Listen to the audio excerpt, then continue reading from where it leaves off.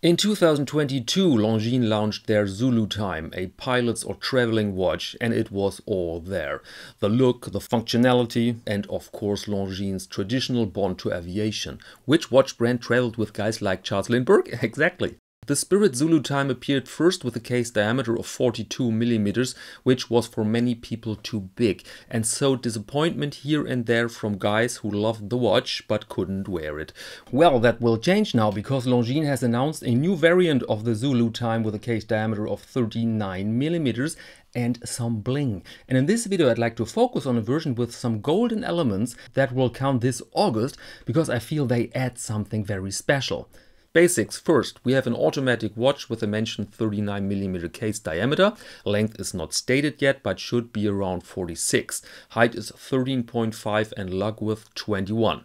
The watch has a sapphire crystal with anti-reflective coating, a screw-down crown, and is waterproof up to 100 meters.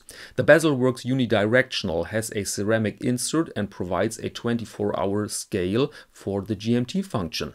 The watch is powered by the L844.4, which is a modified ETA A31 and a monster COSC certified anti-magnetic silicon balance spring, date function, the mentioned GMT function, and a power reserve of 72 hours.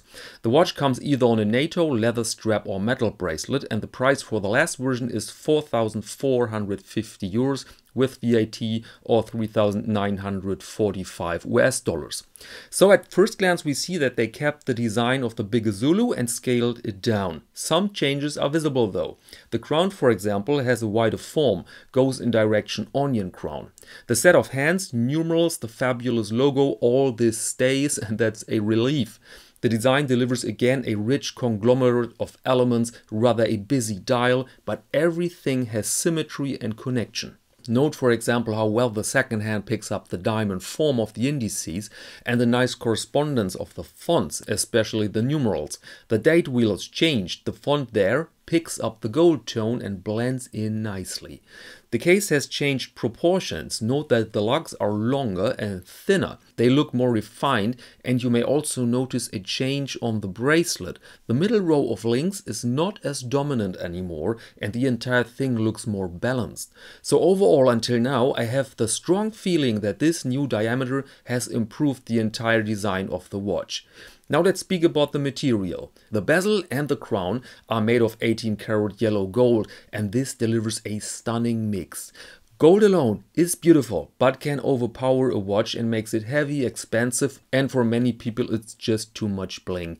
But I really like to encourage you to try it out as an element of a watch. The amount of gold you see here is, in my humble opinion, miles away from the red light district. It delivers warmth, especially in combination with the bezel insert. You may think that it's black, but it's in fact a dark brown, so also a warm color. And I bet that this brown and the gold will be a dream team when sunlight hits this ensemble. But of course, the material has its price. The normal Zulu Time starts at 3,350 euros with VAT and 3,050 US dollars. So we have a significant raise in price. And I don't think that this can be explained only with the material. This is the price for a specialty. By the way, when you are interested in calculations and the business side behind them, then check out my video about climbing watch prices, which you see now as a link in the upper right corner. And that said, allow me to close this episode, ladies and gentlemen. Thank you very much, and see you next Monday to Watch of the Week.